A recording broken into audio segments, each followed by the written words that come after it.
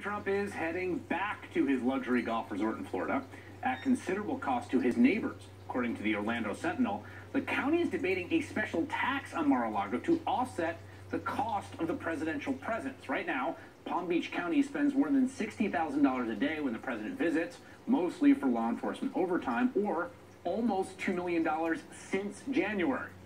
This will be the president's 7th trip to Mar-a-Lago since he took office.